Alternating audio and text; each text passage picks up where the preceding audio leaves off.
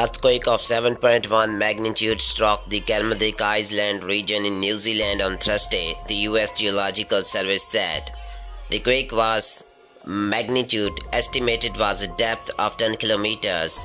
A tsunami warning was issued after the quake, the US tsunami warning system said. The quake struck at March 16, 2023, 12:56 am local time. The location of the earthquake is Kermadec Island. The main targeted region is Kermadec.